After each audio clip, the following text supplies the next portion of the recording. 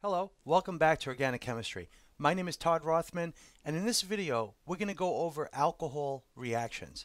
Okay, so this is going to be a little bit of a long video. There's a lot of reactions that we have to cover, but again, the good news, just like with the introduction, there's really not much new here. It's a lot of review. Okay, so let's get started.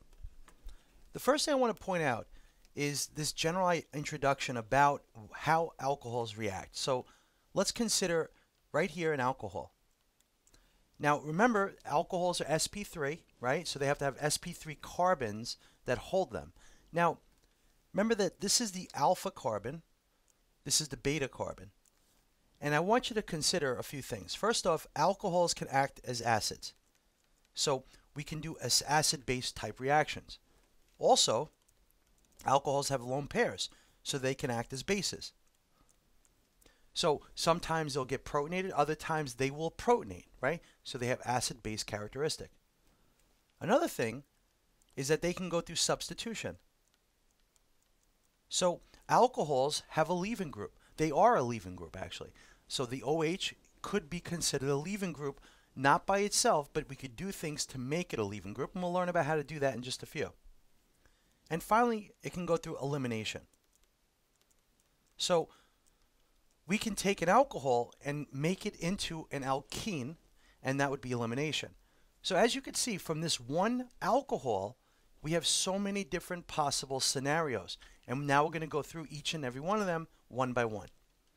So let's get started by talking about acidity. Now, the first thing that you should know is that a pK of an alcohol is around 16, right? So in order for it to be considered an acid with pK of 16, then that means that whatever is on the other side, when this becomes an alkoxide and you have another acid, that acid must be a larger number than 16, right? So this must be greater than 16. And so there's only a few examples of this. It doesn't really react as an acid with many things. One most common example is if you have, let's say, a carbon that's negative. So if I have A minus, I'll do it generically, then this becomes HA. And we have to make sure it's greater than 16. So for A minus, it could be a carbon, but what it does is it just pulls off the H, and this becomes negative. So A minus could be the following things. It could be a carbon, like a R, that's negative. Now usually that's with a metal next to it, like methyl lithium is an example of that. Or you could have alkenes or alkynes, right? So we can have an alkene that's negative, or even an alkyne that's negative. And they all become acids that are higher or greater value than 16. Okay? Now another one is NH2. This is a good base. It becomes NH3 when it gets protonated. So this right here is a base. I'm not going to write the NH3. I don't want to throw you off. These are the bases that we can use. H minus or NaH, same thing, right? A lot of times when things are negative, you have a metal to disguise its negativity. It counters it. So NaH or LIR or NaNH2, these are things that will get protonated by an alcohol because they're all pKa value. The conjugate acid of these are higher values, higher pKa's than alcohol itself. So these are the most common ones. And this really comes down to the most important ones for you. So just keep in mind any carbon, right? Well, other than, like, for example, CN, that's not going to be an acid-base reaction with an alcohol. It won't be a base with an alcohol. Okay? But carbons that are not positive, meaning they don't have like electronegative groups next to it. So things like carbons like sp3 carbons, sp2 carbon, sp carbon, hydrogen, and nitrogen. Those are the ones you should keep in mind. Now, also, alcohols can act as bases or nucleophiles. So when we talk about nucleophile, we'll write A for nucleophiles. Remember, the nucleophile, what that simply means is that you have an oxygen, usually it's negative, but it doesn't have to be. If an oxygen is negative and it's not going to grab a proton, instead it's going to attach onto something that has a leaving group, then it's a nucleophile, right? So remember, nucleophile is a kinetic term.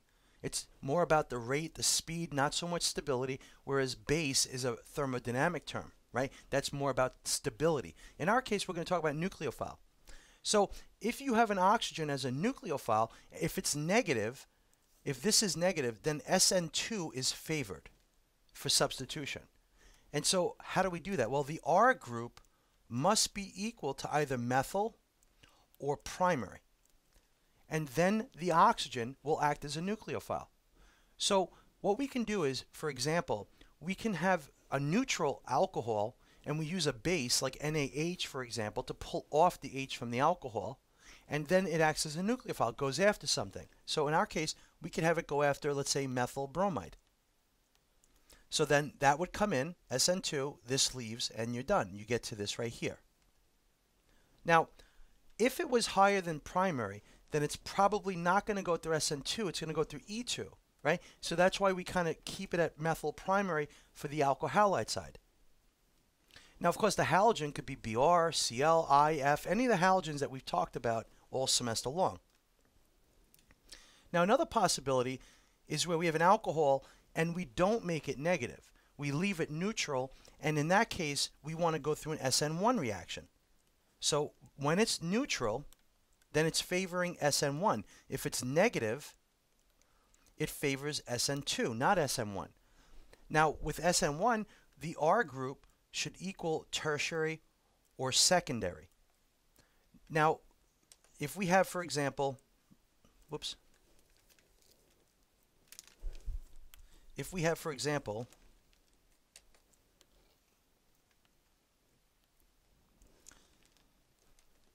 a tertiary alkyl bromide, then this is going to go and attach on to the tertiary carbon, like that.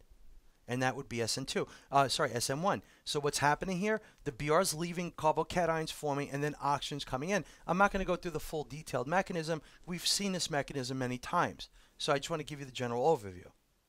Now, another one that actually favors both, allyl, is going to favor both SN1 and SN2.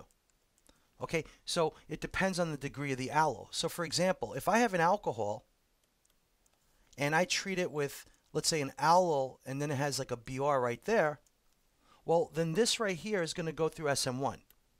The reason why I say that is because the alcohol is neutral, right? It's not negative, so that tells me SN1 is favored over SN2.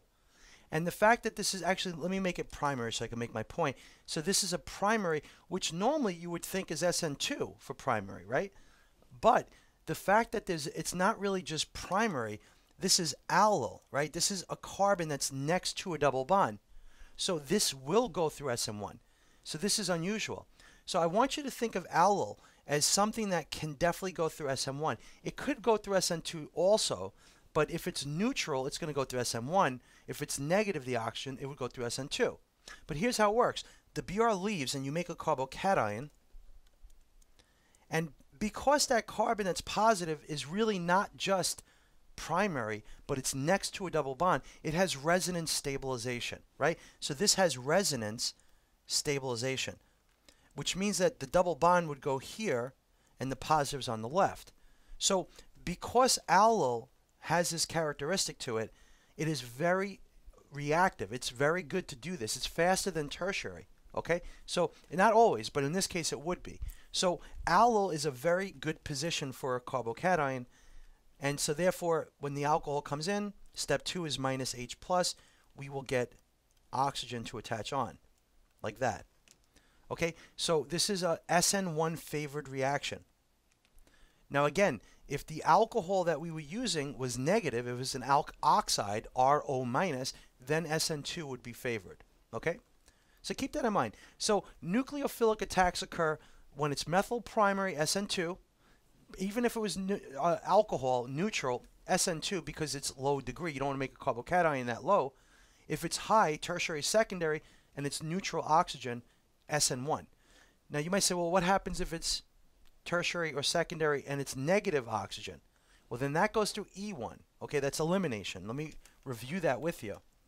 So this is nucleophile. Now let's talk B.